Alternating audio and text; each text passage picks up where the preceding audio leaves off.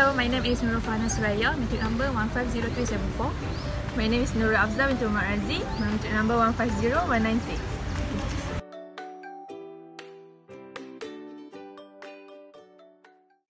In 1946, a physical chemist named Willard Libby proposed an innovative method for dating organic materials by measuring their content of carbon-14. Known as radiocarbon dating, this method provides objective age estimates for carbon-based objects that originates from living organisms. Before we go further into the details, let us understand the basic concept of this method. Naturally, carbon has three types of isotopes: carbon-12, which is the most abundant, carbon-13 and carbon-14. Carbon-12 and carbon-13 are stable isotopes. Carbon-14, however, is radioactive. Researchers from the field of physics have discovered that radioactive molecules are unstable and they need to undergo decay to attain a stable structure at a specific rate, which is directly determined by the atomic number and the mass of decaying atom.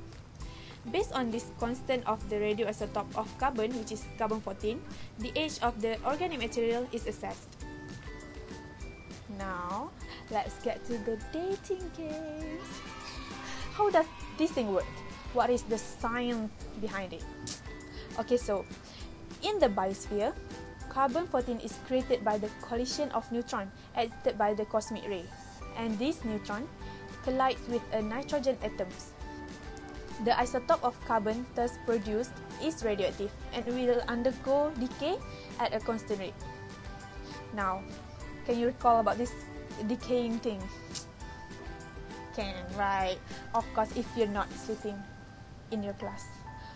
Hopefully. So now, when an organism is alive, they're constantly taking in more carbon through respiration and in the food and nutrients they eat and absorb, along with normal carbon-12. Yes, my friend, there's carbon-14 in your soup. Wait a minute! Who are you?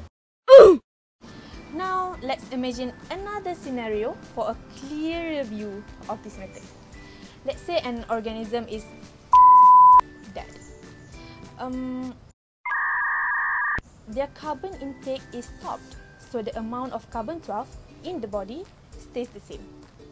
At the same time, the number of carbon-14 atoms in its body starts to decrease over the times as the isotope decays at an exponential rate to form the stable nitrogen-14.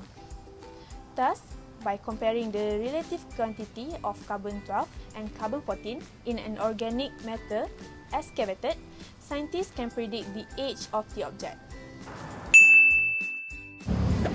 Now, another question arises. How do we count and compare the number of different carbon isotopes in a sample? No worries, because come on, it's already 21st century. Magic. Conch shell? You mean like this?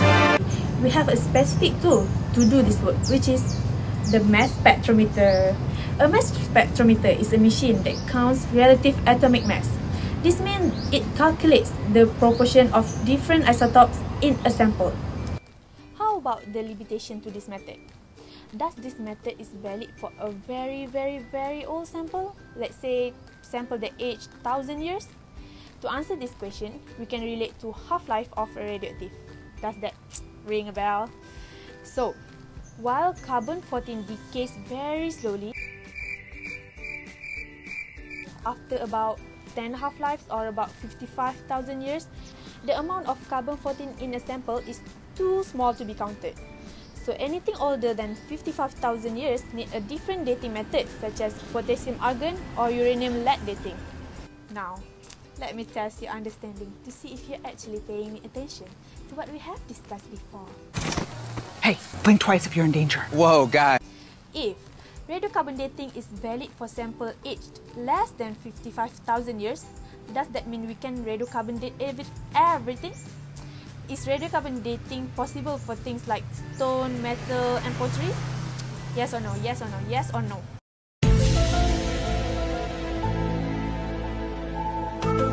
Time's up. The answer is, it kind of depends.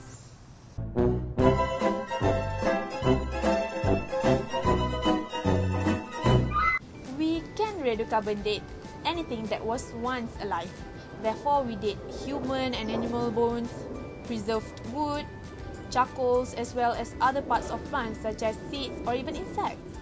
Objects made from these products can also be dated, for example, our clothing. Therefore, things like stone, metal and pottery usually cannot be directly dated by this method unless there is some organic material embedded or left as a residue.